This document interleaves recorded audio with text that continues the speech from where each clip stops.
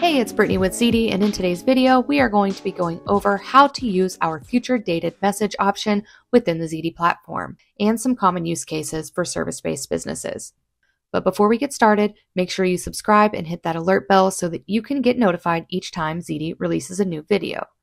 Let's come into our inbox and you can see that a customer just sent us a message asking to schedule an HVAC inspection.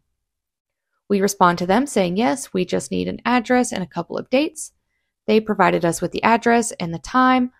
We locked in that time and then asked if they had any specific concerns. They said just a general inspection.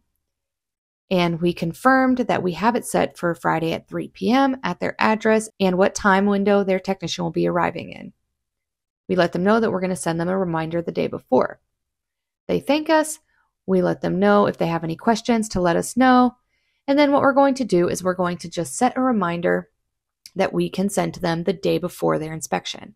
So we're going to type out just a reminder that we will be at 1234 Maple Street for a comprehensive inspection tomorrow. We will be arriving sometime between 2:45 and 2:15.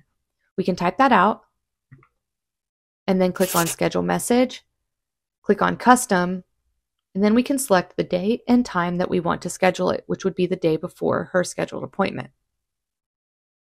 Now let's look at another way we can use this. Somebody just sent us a message saying that they saw a certain bike on our website and they had questions about it. They want to know if we have it in stock. We say, yes, we do have it in stock, and we offer for them to come into the shop and take a look at it or even take it for a test ride. They confirm that they want to come in tomorrow afternoon. We let them know that's great and we'll see you then. The customer comes into the store, takes it for a test ride, loves it, makes the purchase. After they make the purchase, we actually are going to send them a message that says, thank you for choosing our shop. Thank you for your purchase. We're happy they found the right bike. And also reminding them that we do offer a 30-day tune-up to ensure that the bike remains in peak condition and offer to schedule it now or later.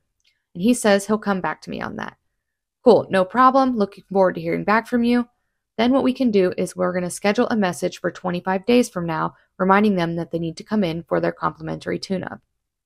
So we're going to type out, we're getting close to your complimentary 30-day tune-up. Would you like to set up a time to come in?